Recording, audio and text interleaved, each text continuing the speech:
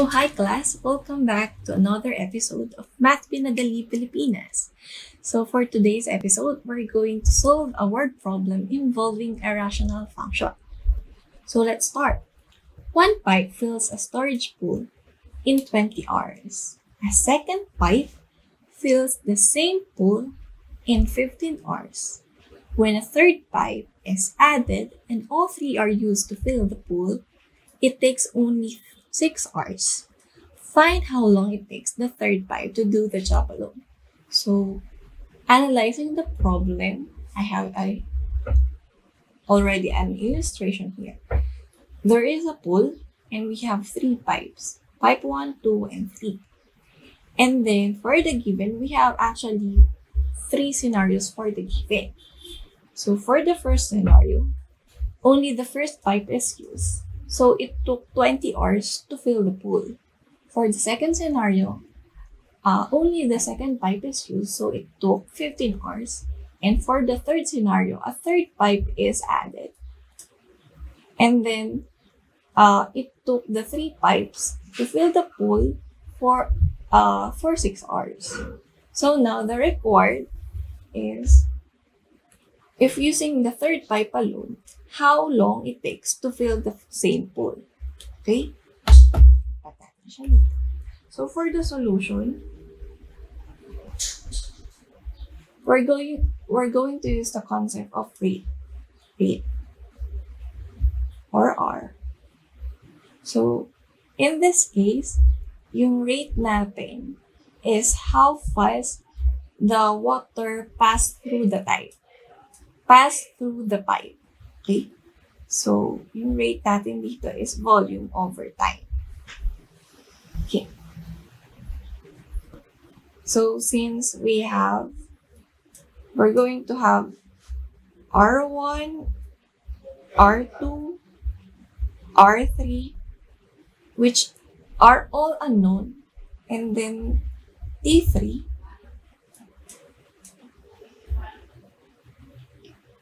which is our required, we need at least 4 equations. So we have 4 scenarios here. We're going to get our equations from there. Okay, so we're going to write an equation depending on our scenario. So for our equation 1, we have a rate 1 is equal to a volume which is constant, and the T1, which is known. Okay. So let's rewrite this as V is equal to R1 times T1, since our V is the constant one. Okay. So this will be R1 multiplied by 20 hours. Okay. For the second equation, V is equal to R2 T2, where V,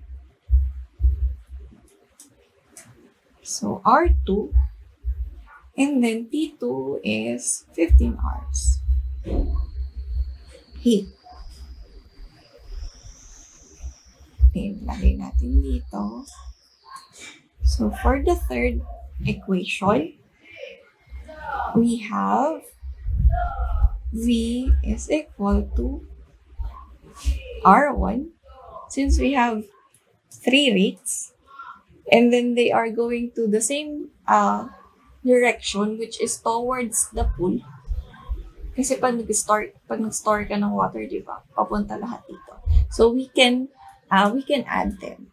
So R1 plus R2 plus R3 multiplied by our T total.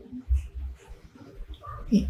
So our R1 unknown, R2 unknown, R3 unknown, multiplied by our T total, which is known, 6 hours. Okay. V. And then for our fourth equation, we have V, R3, T3, which is both unknown. So marami tayo ditong variables. So all we have to do is to write 1 in terms of the other one. Okay? So, let's continue our solution here. Okay.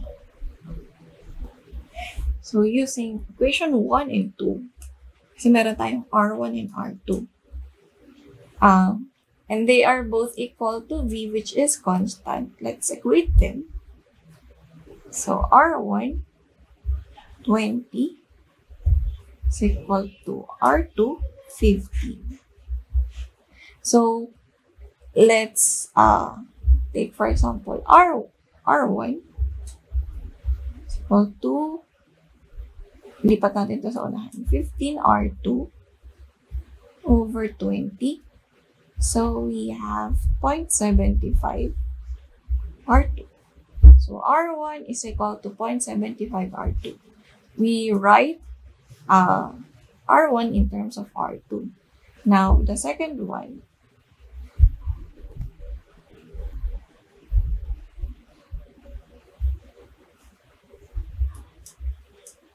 meron tayong R3. Paano ba natin maisusulat si R3 in terms of R2? R2 na lang kasi ito na yung gagamitin natin. Okay? So, R3. So, from equation 4, R3, T3, equate natin siya kay R2. Dito sa equation 2. R2, and then 15 hours. We can write R3 in terms of 15. Isimulan natin itong R's. 15 R2 over T3. Since T3 is our unknown, ilalagay lang natin siya dito sa equation 3. Okay?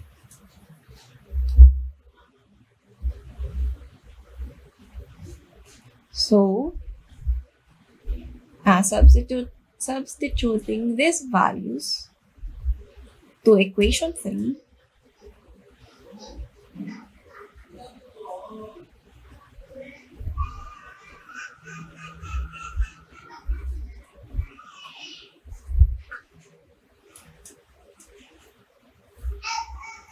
V is equal to 0.75 R2 plus R2 plus 15 R2 over T3 multiplied by 6 hours.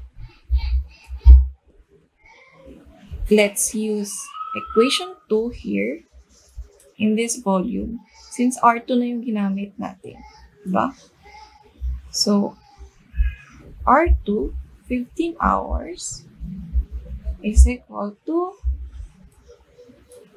0.75 R2 plus R2 plus 15 R2 over T3 times 6 hours.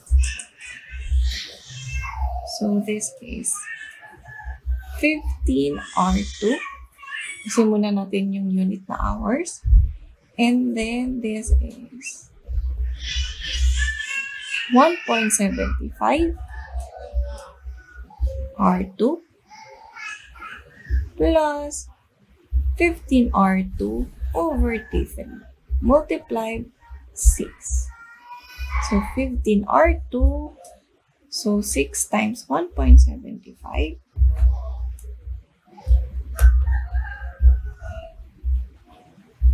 That's 10.5 R2 plus 15 R2 for T3. Multiply ba natin ng 6? 15 times 6. That's 90. Okay. Ayan. So, ilipat natin ito sa kabila. So, 15 R2 minus 10.5 R2 equal to 90 R2 over T3. So, this will be 4.5 R2 over 90 R2 over T3. And then, cross-multiply natin para mapunta sa kanan si T3. So T3 is equal to 90 R2 over 4.5 R2. So makakancel si R2. And then 90 divided for 4.5. So 20 hours. So it would take 20 hours to fill the pool if using the third pipe alone. Okay? So that's it. I hope you learned from this video, and if you do, please hit that like button. Of course, don't forget to subscribe to our YouTube channel for more tutorial videos. If you also have comments and request problems, you may comment them down below. You may also reach us through our Facebook page, Math Pinadali Pilipinas. See you soon!